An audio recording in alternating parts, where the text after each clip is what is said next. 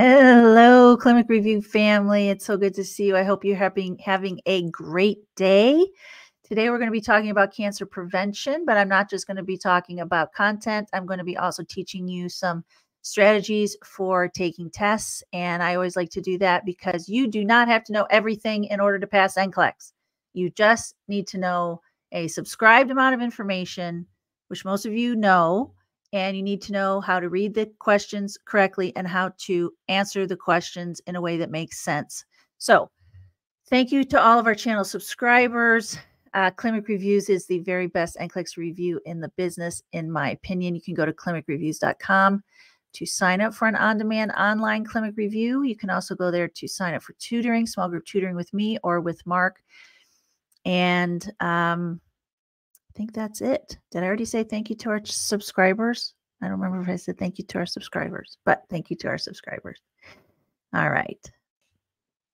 The nurse is giving a group presentation on cancer prevention and recognition. Which statement by an older adult male client indicates understanding of the nurse's instructions? Cigarette smoking always causes lung cancer. Taking multivitamins will prevent me from developing cancer. If I have only one shot of whiskey a day, I probably will not develop cancer. I need to report the pain going down my legs to my healthcare provider. The nurse is giving a group presentation on cancer prevention and recognition. Which statement by an older adult male indicates understanding of the nurse's instructions? Now, you can get this question right even if you're not sure what the right answer is. First of all, let's just look through the answers. Cigarette smoking always causes lung cancer. So if I'm not positive the answer is right, if it has an absolute in it, like always or never, unless I'm sure that the always and never is always or never true, I don't pick it. One of the ways they turn a right answer into a wrong answer is they add an absolute to it, like always. So cigarette smoking causes lung cancer, but it doesn't always cause lung cancer. So if the whole answer is not right, the answer is not right. Taking multivitamins will prevent me from developing cancer. There's a lot of benefits to taking multivitamins. Preventing cancer is not one that I know of. Never heard of that before. So I'm going to cross it off the list unless nothing else makes sense to me. If I have only one shot of whiskey a day, I probably will not develop cancer. I just don't like that option. It's a hard liquor. I don't think they have to cut out all alcohol completely, but a shot of whiskey a day is hard liquor every day. I am not willing to say that couldn't cause cancer, that could harm the liver, that could cause liver cancer. I just don't like that answer. I need to report the pain going down my legs to my healthcare provider. All right, let me go back and reread the question. The nurse is giving a group presentation on cancer prevention and recognition. Okay, so I'm crossing A off because I don't like always. B, I just never heard of that before. C, I don't like. Now D, I have to look at this because I'm like, what does that have to do with cancer? But I've said this many times before. I pay attention to answers that show an unexpected finding or a changing assessment, because unexpected findings are things that need to be looked into more. And so if they suddenly start to have pain going down their legs and there's no reason for it, and we only know what they tell us. So as far as I can tell, there's no reason for them to have pain going down their legs. That's an unexpected finding. And it also is probably a changing assessment. I don't know that for sure, but it's also, it's definitely unexpected. There's no reason to think they should have that pain. And so because I don't like any of the other answers, and this is a changing assessment, even though I don't know that it has what it has to do with necessarily, I'm going to pick that one. And that is the right answer. And you go back to prevention and recognition. It has nothing to do with prevention, but it does have to do with recognition. So reporting unexpected symptoms, because if I'm teaching how to recognize cancer, I would say you got to report any unexpected symptoms because we don't know always how it's going to present. Okay, so that's why that's the correct answer. The nurse is teaching a 47-year-old woman about recommended screening practices for breast cancer. Screening practices, screening, not prevention, screening. Okay. Which statement by the client indicates understanding of the nurse's instructions? My mother and grandmother had breast cancer, so I am at risk. Well, that's true. There's definitely a genetic predisposition. I get a mammogram every 2 years since I turned 30.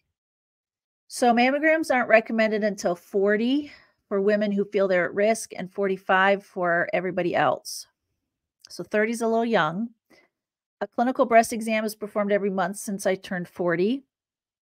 A clinical breast exam is not necessarily every month. A self breast exam they should be doing on their own, but not a clinical breast exam. That means you'd have to go into the clinic every month, and that's silly.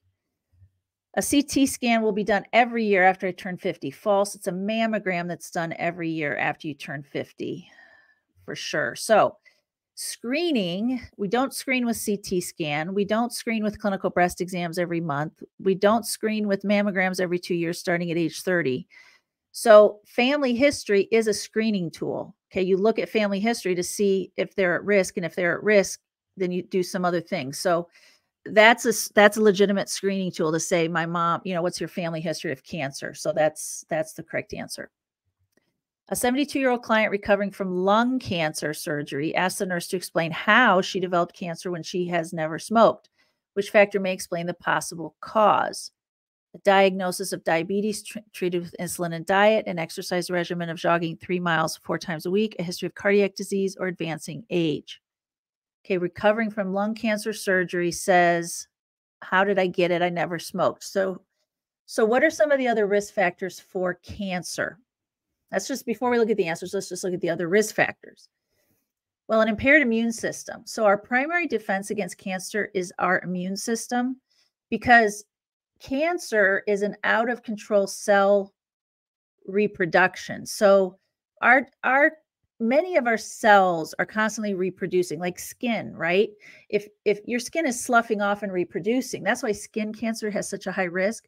Our GI cells, particularly the inner lining of the GI, constantly reproducing because stuff's getting little harmful things. Foods may go through and cause a cut. It's constantly reproducing. Muscle cells reproduce. Heart cells don't reproduce at all, which is why you've never heard of heart cancer.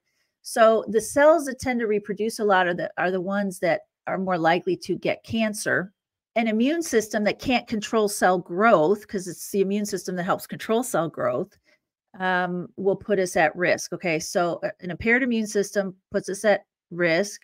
Obesity is a risk factor. Getting older is a risk factor. Family history is a risk factor. Genetics. Poor nutrition is a risk factor, mostly because poor nutrition impairs the immune system. Stress, in my opinion, not just my opinion, stress is a risk factor.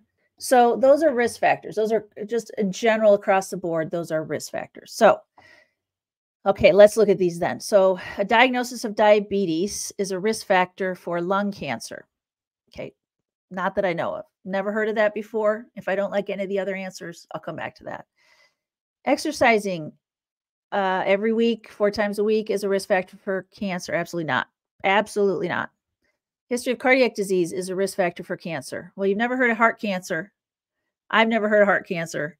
So cardiac disease is not a risk factor for cancer. Advancing age. Well, as you get older, you're more likely to develop cancer because you have just more statistical time for out of control cell growth to occur. Your immune system does get weaker as you get older. So an advancing age is definitely a risk factor for cancer. The nurse suspects metastasis from left breast cancer to the thoracic spine when the client has which symptom? Vomiting, back pain, frequent urination, cyanosis of the toes. The nurse suspects metastasis from left breast cancer to the thoracic spine. Hope you know that's the back. When the client has which symptom? Vomiting. All right. So let's say which one has anything to do with the thoracic spine? Vomiting? No. Back pain? Yes. Frequent urination? No. Cyanosis of the toes? No. So the lumbar spine could affect urination.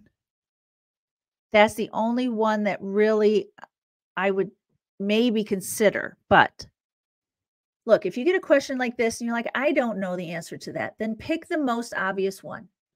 It's a back problem, pick the back pain. Okay? So what I'm doing is I'm saying you don't have to know everything about everything. Just use your common sense, y'all. Use your common sense, okay? The nurse explains to a client that which risk factor of those listed most likely contributed to the client's primary liver carcinoma, infection with hepatitis B, consuming a diet high in animal fat, exposure to radon, or familial polyposis.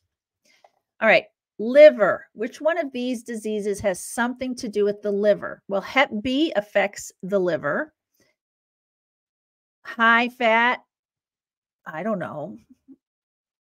I guess you could have a fatty liver.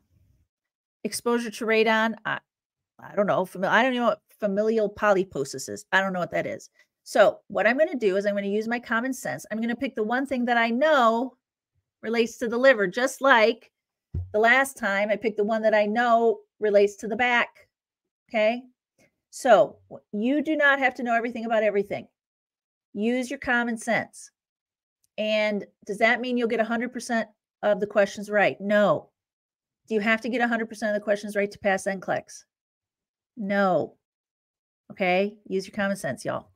6, which information must the organ transplant nurse emphasize before a client is discharged? Organ transplant. So this is someone who just got an organ transplant. Taking immunosuppressant medications increases your risk for cancer and the need for screenings. Well, yes, because if you're suppressing your immune system, you're suppressing the primary way your body fights against cancer. You're at increased risk for cancer when you reach 60 years of age. Well, that's true. Immunosuppressant medications will decrease your risk for developing cancers. False. After 6 months, you may stop immunosuppressant meds and your risk for cancer will be the same as that of the general population. So if you don't know this, people who have had an organ transplant will take at least one immunosuppressant for life.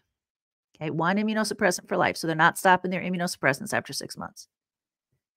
So B and A are both true, but which one is more important to express?